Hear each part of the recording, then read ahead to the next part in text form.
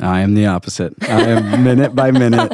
Everything is on that sheet. If it's not on the itinerary, we don't do it. No, I'm just kidding. But I plan it all. People that just like go somewhere with no plan stress doesn't make sense to me. You're wasting time. Yeah. You paid money, you planned. Right. Make a plan. That's right. Welcome to Young and Adulting, a podcast of the Young Adults community at Christ Fellowship Church. Our hope is to create a safe place for authentic conversation around the ins and outs of life as we all try to navigate following Jesus in the world we live in today. Thanks for joining us and welcome to the conversation. Hey guys, welcome back to Young and Adulting. We're in season 3. We're having these how-to conversations, and today we're talking about how to travel on a budget. And we have Pastor Ryan McDermott here with us. What's going on? And Rachel Kaiser. Hey. Welcome, guys. Thank you. Excited to have y'all on. Since you guys are both so well-versed in traveling, I have some rapid-fire questions on traveling. Are you guys ready? Let's go. Absolutely. Cool. Do you roll or fold your clothes? Packing cubes all the way. Packing cubes. Me too. Yes, I'm telling. Okay. I unpack when I get somewhere in 5 minutes as if I live there. Oh, see, I just live out of the packing cubes. Oh, no. But Okay, that the is ones a- that like great. fold up Yes. and you like pull it out and it's... No, No. just the loose packing cubes. Keep Oh. everything organized. Nice. by Yes. category. So category. Yes. Yeah, Mhm. for Yep. sure. Hey, come on. That is Fancy, awesome. Rachel. Okay, cool. Next one. Are you driving or are you flying? Flying. Flying. Flying. Everywhere. Faster, Hate the faster the better. Yes. Okay. When people move to like, Tallahassee or something, like we live in South Florida, right? People who live up there, I'm like, Right. I will never see you again because I would get on a plane Love to ya. California before I would ever drive 7 hours to see you. 100% I agree. Okay, so since you guys are flying, are you bringing a carry-on or are you checking in your bag? Carry on. Honestly, it's going to depend where I'm going because I like to be prepared for everything. So if it's longer than a weekend, I'm probably checking. Even though I wish I was that wanderlust girl that like Yeah. just jumped on I was a plane. going to say, like, it may not be a fair question, like to a guy and a girl, but carry on. I every wish that single was time. my life. I Yep. wish. Carry-on. All right. Going to the beach or to the mountains? We live at the beach. Yeah. I'm going to the mountains. We do. I typically would say mountains, but honestly, I will go anywhere. Anywhere. If I'm on a plane, I'm going. Beach or Same. mountains? Yes, exactly. Yes. Do you guys make an itinerary when you go on vacation or do you go with the flow? Ooh, you first.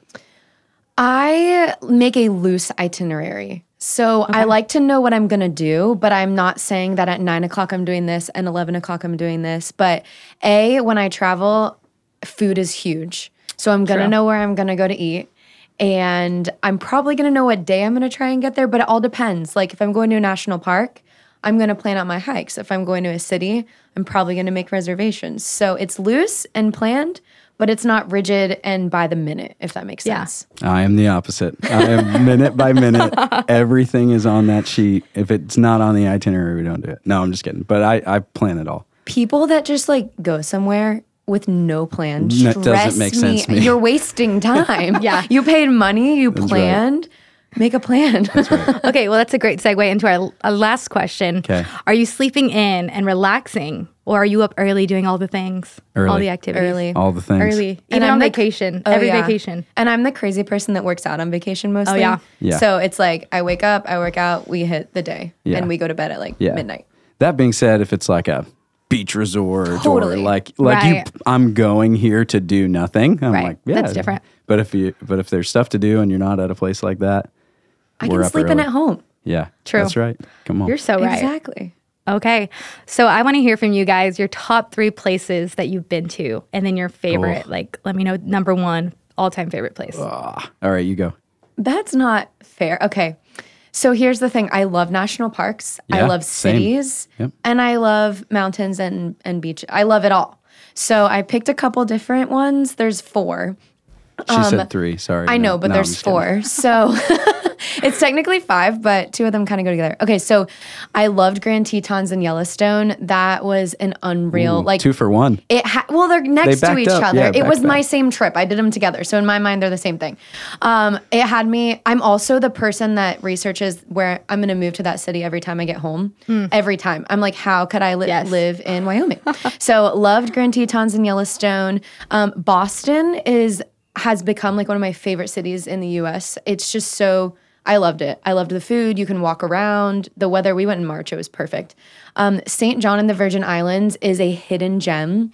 Like for the Caribbean, Ryan had to remind me. Ryan had to remind me how much I love St. John, but it's amazing and also great food. And then I went to Prague a couple summers ago, and when we went, we were going to Germany and Austria as well, and I knew nothing about Prague. And when we were there, the whole time I was obsessed with it. So I loved Prague. I thought it was super fun. Okay, I'm gonna follow your example and do like different ones. So. Ireland is one of my favorite places on the planet. Feel like I could go and spend a ton of time there and just like never get to the bottom of all there is to do. I love Montana. Yes. Like big sky, skiing, Yellowstone, all that. Love it out there in Montana, Wyoming. One of the coolest places I've ever been, a couple of years ago, we went to the Azores. I still want to go there ever since you said it. Where is that?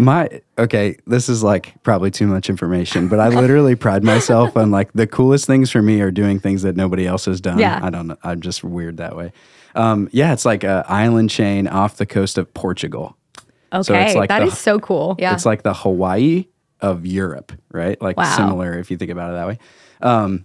It was unbelievable and like super, super cheap. He has this picture from it that's like a rainbow and mountains and like something jumping out of the water at the same time. It looked like a desktop screensaver. It's literally, we'll put it in the show or something. But it's literally like we're on a boat. There's a volcano in the background with like, ice at the top, a rainbow in the sky, and like a whale fluke. I need to see this picture. It's literally unbelievable. Oh, that's awesome. Okay, you kind of like made me think of a question. What country do you guys think has the best food? Because you guys have been to all these countries. I need to know. Best food. I just love food. So if it's good, anywhere. If it's good. You got to like break it down. What country has the best? Gosh. Donuts. That's a hard question. Yeah, desserts. Desserts, you got to go to Italy. Italy is the dessert I haven't been place. there yet, but I'm dying to go. Gelato, tiramisu, cannolis, all that stuff. I'm like a huge soft pretzel person. I know that's super random. So when we did our like Bavarian tour, I was everywhere I went. I'm like, okay, hold on. There is this dessert. I just thought of something. That's like a core memory right there. You're like, So we went to Salzburg, Austria, and also my mom and I did a Sound of Music tour. We like got on a bus, people were singing. It was for her, but it was great. But we ended up at some random bakery, and there was this dessert. I can't even describe it to you, but my dad and I still talk about it. I still bring it up. I still look at pictures of this dessert. I would literally fly to Salzburg for it. It had me searching. You know how sometimes like European stores will have like an American location? It had me like Googling if there was some American location of this bakery because it was so good. It doesn't exist, but if you ever go to Salzburg, let me know. Okay. I will tell you where to go. Or, like Epcot or something. Yeah, right. That's where I'm going. But I will let you know when I'm at Epcot. Pretzel bread pudding in Germany and Epcot. It's amazing. Same thing. Oh my gosh. Well, as young adults, we always want to hit these like budget saving opportunities, right? But sometimes you get what you paid for. Yeah. So are there ever times that you hit these budget friendly options, but it might have just not went so well? Any like stories? You booked a bad Airbnb. Yeah, like cheap flight, feared for your life kind of thing. Yeah. I've been on some of those. So we do a lot of like tent camping and stuff like that. Like we like all different kinds of trips. So one of the like budget ways we would travel is like we'll do a lot of camping and stuff like that. And so this isn't so much what you're describing, but I remember this one weekend we were like tent camping for like 4 days, and it just like it didn't stop raining the entire time. Oh no! It was like great, we paid $50 a night or whatever for a campsite, but it's like the most miserable experience. Like we saved money. It's like you're on Survivor. Yeah, it was like you couldn't get dry, you couldn't get warm. Like it was just miserable. A couple of days. Awful. So that's one that comes to mind. Yeah, no, that does not sound fun. You're not. I don't picture you as like a tent camper, Rachel. Me? No, yeah. Honestly, I would do it. You're a glamper. I would do it. I just remember the whole checked bag thing. I like to be prepared and comfortable. Checked bags and tents my routines from home. Yeah, don't really translate to a tent. I could do it though. I'm down to rally for anything. So in 2020, it was September.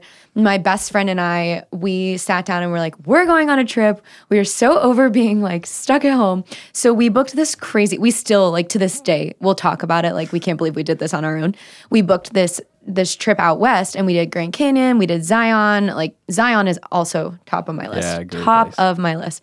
But obviously we were trying to, you know, be budget friendly. She had the Marriott hookup. So for 99% of our stays, we stayed in Marriott, which was great. So if you've ever been to the Grand Canyon, you know there is nowhere to stay there except for like a few places by the entrance of the park that are really expensive, or like an hour and a half away in Flagstaff, which is not fun if you want to go in multiple days. So we randomly found this Airbnb, and we looked at the pictures, we did our due diligence, we knew we were two girls traveling alone, but it was like a trailer, like in a trailer park. And some guy had like taken a trailer and cut it up into little units. And we like checked it out earlier in the day to make sure like we knew we were going because we knew it'd be pitch black that night. Right. And we were like, okay, this is slightly sketchy, but we can't cancel now. We'll lose our, you know, whatever $90 we paid to stay there. And so we came back at night and it was terrifying. Like we parked our car so close to the entrance of our door that you could barely even get around the car. Yeah. And so it was tiny inside. We were like stepping over each other to like, luckily there was a restroom and a bathroom and a bed. But it was. You wake up and you're like, we survived. It was, and it was 30 degrees outside, which we were not prepared for. And it's like awesome. A very thin trailer. That's so that was not fun. Wow. That's a scary one. Also time zones out west. If you ever go out west, it will mess with you. Oh my goodness. That's awesome. Well, you guys got any tips and tricks for our young adults listening? Because I know I want to hear all of them. So tell us best traveling hacks, discount codes, anything. That's awesome. I mean, make friends who live different places. True. Tip number one. Start a list now. And when your friends move across the country, like don't wait. Don't think you're going to go there someday. Like go now. So I mean, for us, this is not like a tip or trick necessarily, but like always start with your flights. Like wherever you're trying to travel, just always start with your flights. And if you can save money on your flights, or you can get, you end up flying from Tuesday to Wednesday or different things like that, like it's all going to help you be able to plan from there. So I think if you start with the flights and just be flexible, like anytime you're going into a trip and you're like, I only have these days. Right. If you start your planning with like, I want to go here to this place on these days, you will not save money. Like that's just all the flexibility you're cutting out in the beginning. So instead, you're like, man, this window of time, these couple of places, it's going to set you up for a lot of success. And then you buy your flights first. You have a 24-hour cancellation policy. I'm sure everybody knows this, but just throwing it out there, 24-hour cancellation policy in the United States when you buy flights. So you got basically just buy them. Like don't wait, buy them. And then you got 24 hours to like, ask for the time off and make sure that's cool, and look into the trip enough to know if you're going to be able to make it work. Like start with the big rocks. So like rental car, if you need one, would be the next thing, whatever. And you can see right from the onset, like if this is going to work. But if you think like, oh, well, I'm not going to book that flight right now because I'm going to check on all these things, it will be gone. Just know like right now, decide in your mind it's going to be gone. But if you can be flexible and go like, man, around this time, I want to travel to some of these places. And then even last minute, if you have the flexibility, a lot of times you're going to find a lot better deals like a couple weeks out. Nice. That's how I book like most of my trips. Yeah. They all come Which up may not work last for, minute. Yeah. depending on what your occupation is. But if you do have that kind of flexibility, that always helps. Yeah. That's great. No, I love that. That's one thing I was going to say too, is flexibility is key. But if you use Google Flight, like my friend. It is the great. Honestly, sometimes screen. I do it for fun. It's my home screen. Like literally when Google you open Flights? my browser, it's Google Flights. Just Google Flights. It's like okay. No, I'm 100% serious. I was telling Nina today, I was like, I was looking at flights to Barcelona earlier because I was, in the travel mode thinking. So I'm like, oh, and I just like went on there for fun. But it's so fun to use and it's easy. But one thing that I always do is, if you don't know about this, Google Chrome has like an incognito mode. And we all know that like the internet's always listening to us. Totally. And so it'll start to track you. And there's a myth, I don't know if it's true or not, but if you go on the internet, just like in the regular browser, it'll track you, and the next time you go visit, your prices are supposed to be like Yeah, that's what I've heard. Yeah. So incognito mode is supposed to protect you. I don't know if it does, but I'm like tried and true. Dude, I do incognito too. mode I every believe that. time.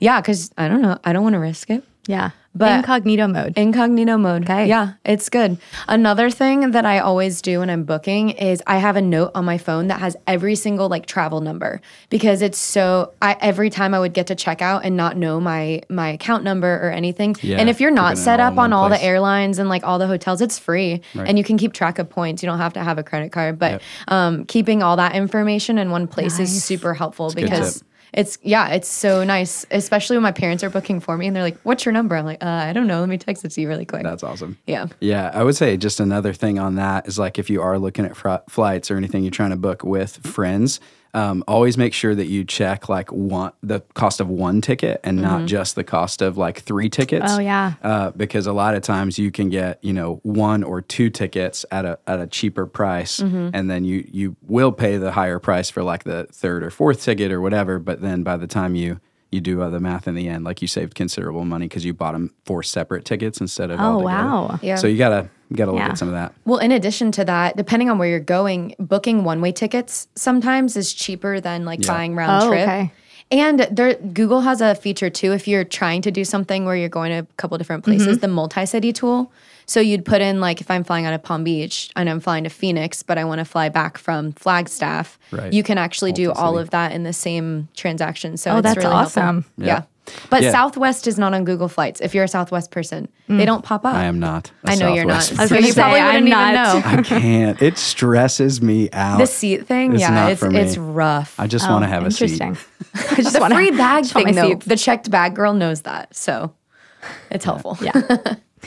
What advice would you give to someone that is wanting to travel but maybe doesn't have the resources or maybe the time right now isn't right? What advice would you give to that person?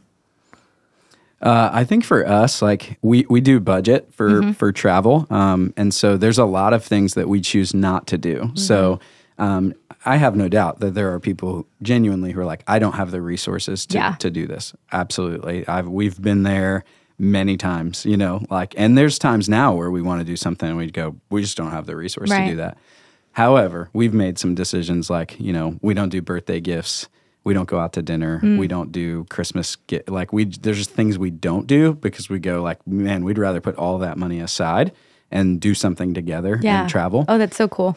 So half the time I would go like, maybe you do have the resources, like if you cut out the Starbucks and you stop some of the spending and do some things. But then obviously, there are times when it's difficult, and that's where like, traveling with friends can reduce the cost. The loyalty programs that you mentioned are all free. You can rack up some points in that way. Yeah. It doesn't all have to be like credit card points, go into debt, which is whatever. But, there's other ways of doing it. So that would be one thought. Yeah. Yeah, that is exactly what I was going to say. If it's something you want to do, make it a priority. Yeah. And I mean, $5 a day at Starbucks adds up, and that's a flight. At the end of the month, you probably could be buying a flight instead of 35 venti cold brews. And so I think, you got to plan and prepare for the season where you can. And so starting even just in small increments of saving up, whether it is finances or your time, even saving up time off. I know sometimes when you transition jobs, you don't get as much. So being intentional with how you take your time off. And that's good.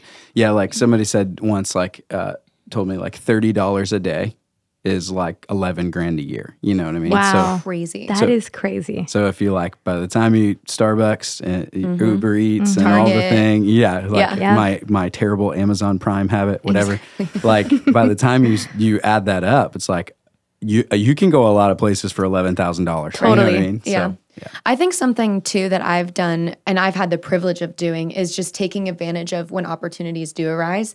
I do a lot of traveling with my family, and my parents are pretty inclusive when it comes to, hey, we're going to go this place. Do you want to come? And sometimes it's not the most glamorous place, but I'm like, hey, it's a chance for me to see a new city. It's a chance for me to get out of my element and experience something new. So I'm like, as long as you want to keep inviting me, I am coming. Isn't it funny how like in middle school and high school, you like don't want to go places with your parents? Like, no, mom, mom. Yeah, and then you're like 22 with bills and you're like, I want to go with you. I'm there. I will move heaven and earth to make this happen. Yes, exactly.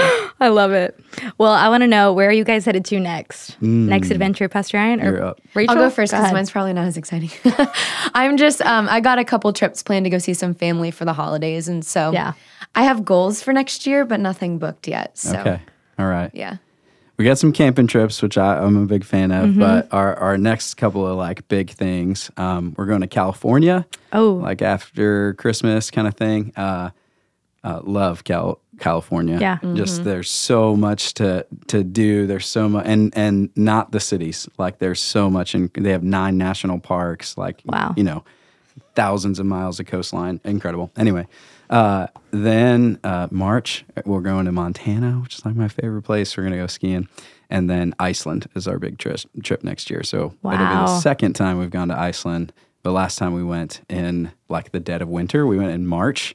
Oh, wow. To like see the Northern Lights and all that. We brought our son at the time. He was 6 months old. It was like his first international trip was Iceland.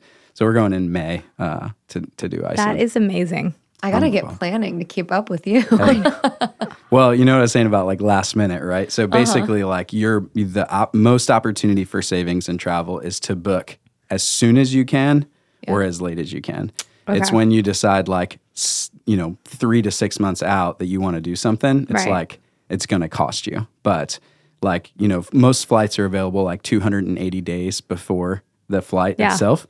And so if you book like as they come up, usually there's some savings there, or again, if you wait. But and we're on complete opposite ends of the spectrum.